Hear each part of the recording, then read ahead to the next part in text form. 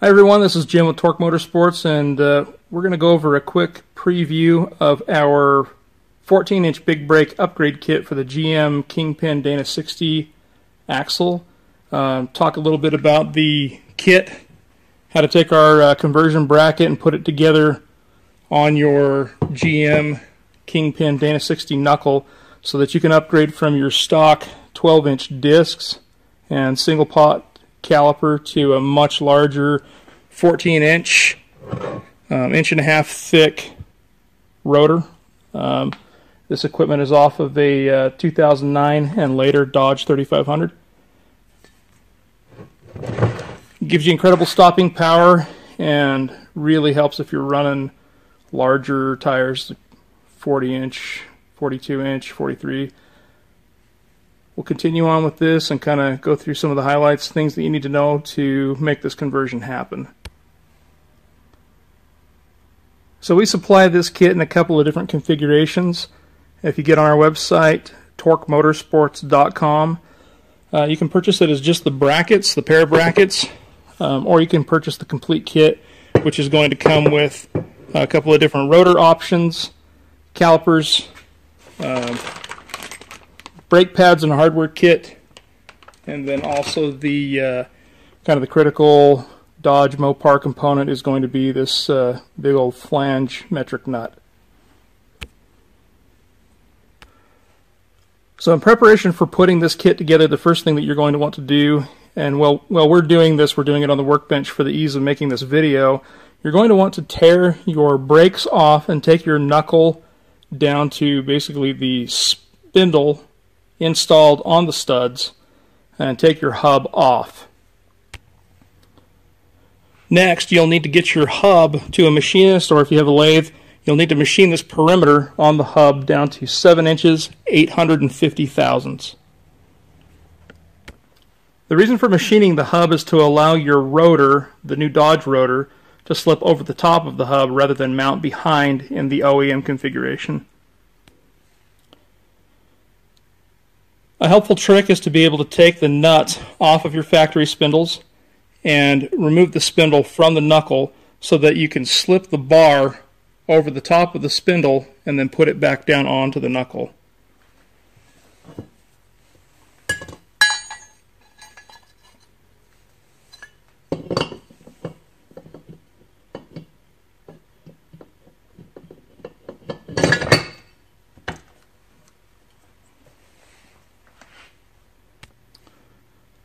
Doing this will allow the bar that supports the cradle on the caliper to sit between the spindle and then the cast notch on the back of the knuckle.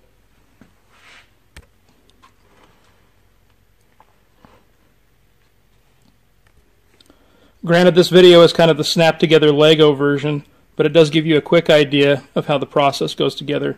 The next step is to take your retaining hardware, your stover nuts or lock nuts, whatever you choose, to fasten your factory spindle down to the knuckle, install those, and torque them to factory spec. Once you're at this point, you can go ahead and reinstall your hub.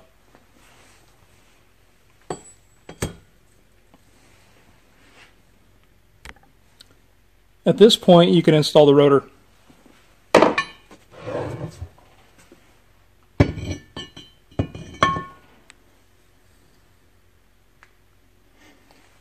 You'll notice that we only have two studs kind of quasi-installed into the hub for the sake of demonstration, but this design is meant to be lug-centric.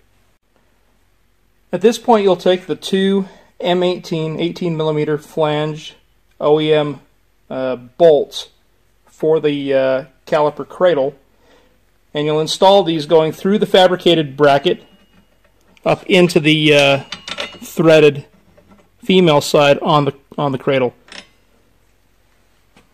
Both of these bolts will need to be torqued to 275 foot-pounds to the factory spec. From here on, you can go ahead and load your calipers and then install those. At this point, you'll install the brake pad guides onto the cradle.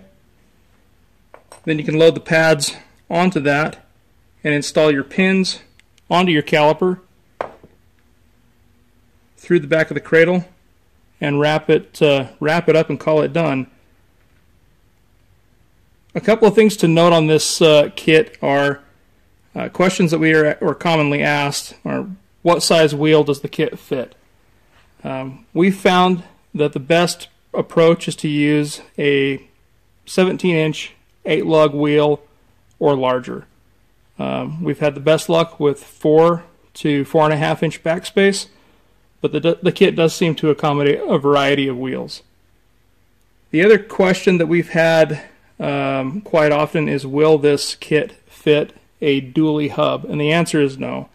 The reason being is the hub face that the rotor mounts to is quite a bit more outboard when you measure that distance down to where the spindle registers down onto the knuckle. If you have any questions, please feel free to give us a call over here at Torq or send us an email. The information will be located below in the video description line. Thanks for watching, and feel free to comment and ask questions. We're happy to help.